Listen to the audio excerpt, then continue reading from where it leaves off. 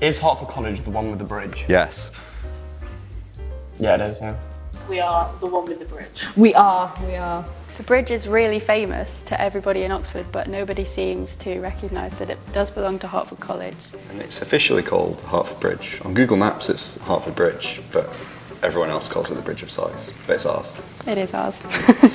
It takes longer to use the bridge than it does to just cross the road. But it's pretty iconic. It is iconic. Is Hertford College part of Oxford University? Yes, Hertford College is one of Oxford University's colleges. There are how many? 38 something? I think so, around that. Undergraduate colleges. 39 we're being told. 39. Hertford's right in the middle, in the iconic Radcliffe Square. So we're right in the middle of all the other colleges and everything else that's going on. We're near the libraries, so yeah.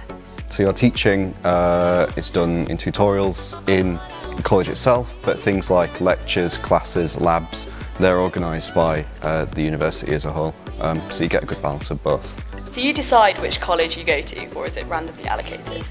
So when you apply, you can put a preference for any of the colleges that offer your subject that you want to study, or you can choose to do an open application where they just assign you a college. I don't know how many people end up at their preference. I chose Hertford, but you might not end up there, and everyone seems to enjoy the college they end up at and think that that's where they were meant to be. So. Is Oxford University hard to get into?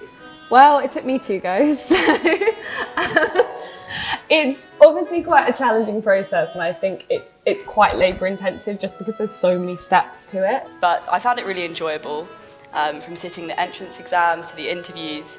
I think it was good fun. It is a really positive experience, whether it works out or not, having been on the receiving end of both, because you never really get another chance to engage with like such an academic institution at that sort of A-level time that you're applying. And I think you get a lot out of it, whatever the outcome. You'll learn so much more about your subject. Yeah, it's something to be proud of. It was really a good experience, I think. Is Oxford University free? Sadly, no. Much like every other university in the UK, you do still have to pay your £9 tuition a year.